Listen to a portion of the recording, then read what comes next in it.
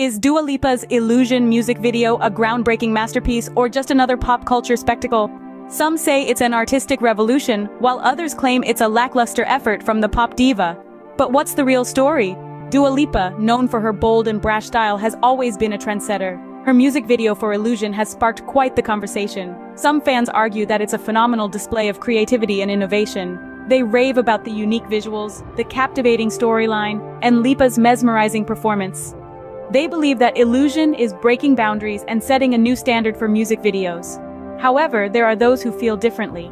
Critics argue that Illusion is just another run-of-the-mill pop video. They claim that it lacks substance and originality, saying it's more style than substance. They believe that Lipa has simply jumped on the bandwagon of over-the-top music videos without bringing anything new to the table. But here's a counter-argument for both viewpoints. For those who claim that Illusion is a groundbreaking masterpiece, it's important to remember that art is subjective. What one person considers a work of genius, another might see as mediocre. It's okay to appreciate Illusion for its artistic elements without labeling it as revolutionary. On the other hand, for those who believe Illusion is just another pop spectacle, it's worth noting that Dua Lipa is an artist who consistently pushes the envelope. Her music and visuals are often provocative and daring, reflecting her bold personality.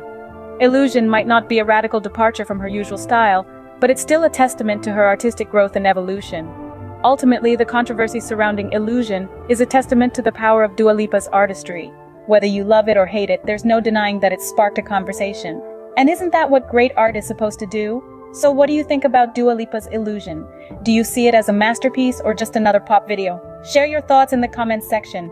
Remember, there's no right or wrong answer here. Art is subjective and everyone is entitled to their own opinion. So go ahead and voice yours.